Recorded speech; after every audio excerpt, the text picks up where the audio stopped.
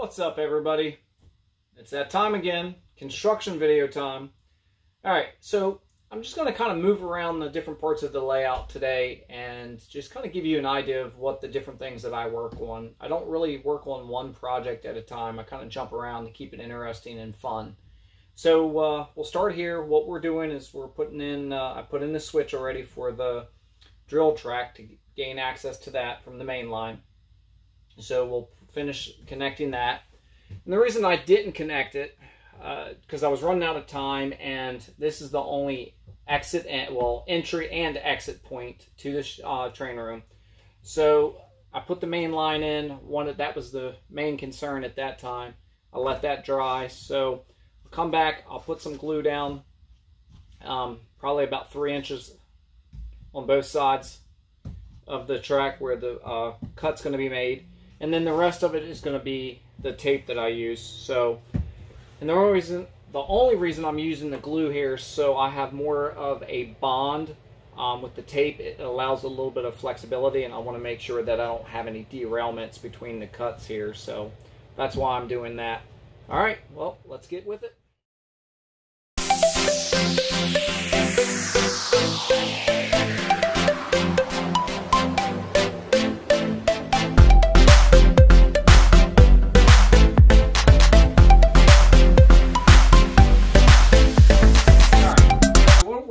Now is the hillside that goes back here, and basically all I'm doing is using foam. And the reason I'm using the foam is because I have literally probably a good 4 sheets down in the shed that I'm not going to be using for anything. So it's going to take roughly 4 inches to get me up to the sub road bed, and I'm probably going to experiment with the expanding foam as well and see how that does, and then just kind of set that in there in different places to kind of give him my hillside. But to start with my base, basically all I'm doing is just taking the scrap sections. Since this is just going to house trees, it doesn't really need to be that structurally sound, I should say. But it's going to be resting basically on the 1x4s. And I will glue them down. So I've already started. I've got it filled in all the way back here.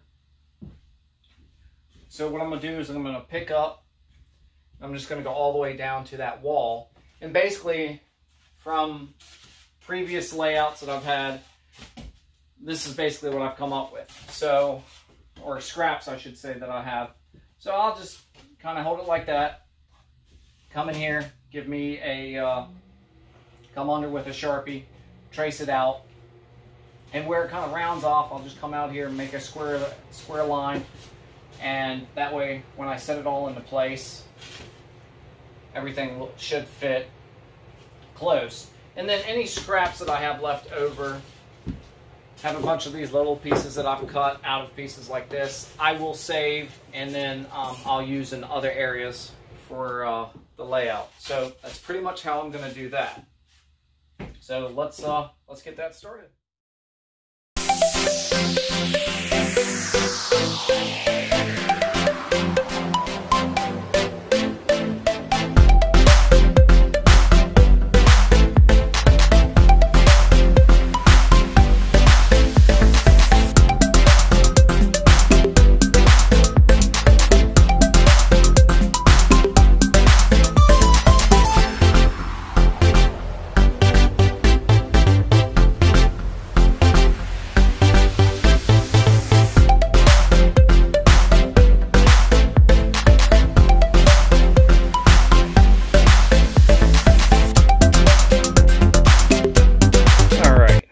So, just to kind of give you guys an idea of how it looks so far, this is what we're doing.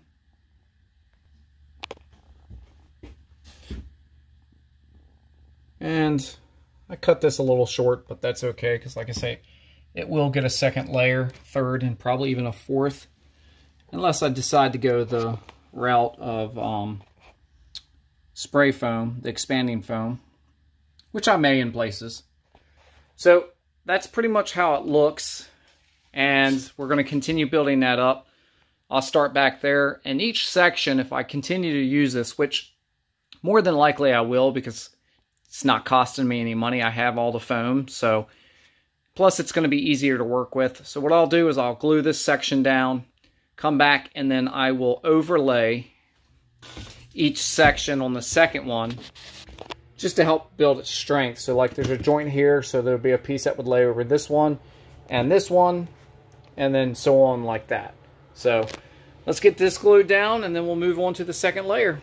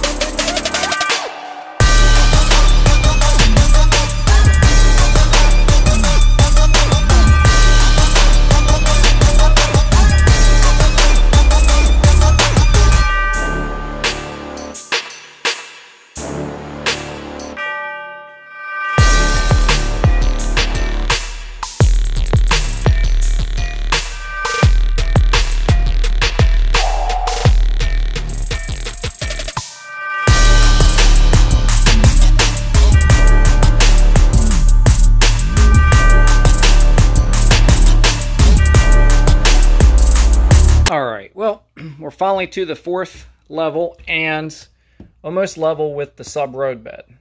We're actually level with the track. Now this lip here will actually be sanded down, probably cut with a hot foam knife, but you kind of get the idea. Now granted, there was tons of different ways I could have done this all back here, and of course as you can see I still have to weight it down. I started weighting it down over there, but I'm going to do this entire section.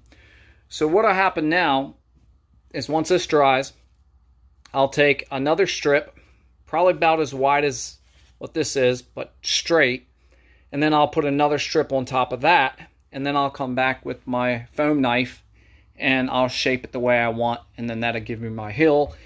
And then once I get this the dirt and this trees and all on it, it'll all blend in well. But like I was saying, there's hundreds of ways I could have done this. The reason I chose to stack foam like this was because I have so much of it and I needed to use it up because I have it in the lower shed and I need to make room for some seasonal tools and whatnot. So this is why I decided to go this route.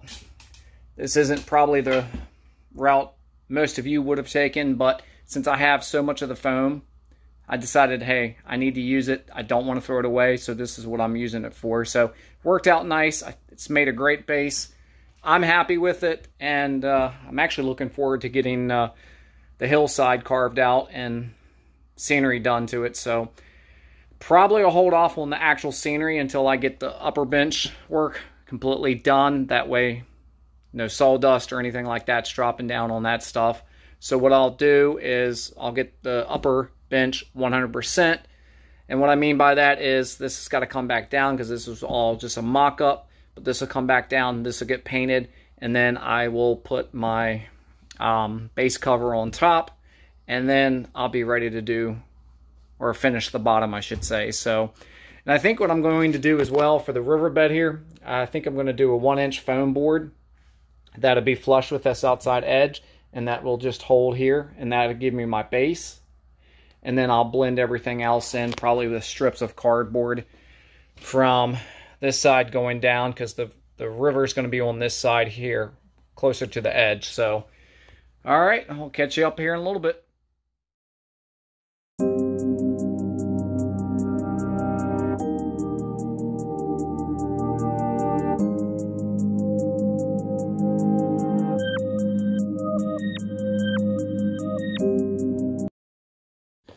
And as you can see, I'm just reattaching the second level framing.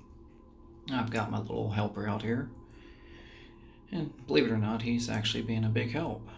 He's helping hold everything, playing with the drill, learning the ins and outs, and it's a joy to have him out here. I wanted to wait until I got everything painted to bring him out, just because it's a little safer for him, but as you can see, all right, well, that does it for the construction video. Hope everybody enjoyed this, and look for a layout update and a layout tour video coming soon. The update will definitely be before the tour. So the last thing I was working on, and I really didn't capture on camera, was this cutout here. This was originally where the cement plant was going to go. However, because of the difference in the levels here, what I've decided to do is put my oil tanks and all here. So my oil industry will be here, and then of course over in that corner there will be the actual cement plant. And I did that just because there's a huge difference in elevation, and you'll be able to see that a little bit more in that corner. And I really want to be able to get the silos and everything of the cement plant, so that's why I decided to change it up. So it was a little bit of a process sanding this down to make this level with this sub road bed here, so I could do the road bed. I'm going to do 2 tracks in here, and then I'll have the tanks up against the wall. I may end up having to carve out a little bit more here, and same thing over here, but I'm going to wait and get my tracks in and then see exactly how I want to do it. And then I'll eventually come back and I will slope all of this to represent a hillside and go from there. But as of right now, I'm not too worried about any of that. And even if I needed to extend this out a little further, then, you know, that's great. I can do that at a later time as well. But the big thing is my switch is going to be going right here. So I'll just remove this little bit of a section of track here, and then I'll add to it later on. But I'm going to probably go ahead and put the switch in today. And getting ready for my update video, as you can see, I'm getting ready to solder some track, and we're going to be working on that main line, the outer main line that goes all the way around into the yard. So that will be on the next update video, hopefully here within the next week. Still really limited on time. Hours are getting ready to get cut back to 40 hours a week here in a week, so hopefully I'll have a little bit more time, so we'll see. But anyway, hope you guys and gals are doing well, and we'll chat soon. Thanks for watching.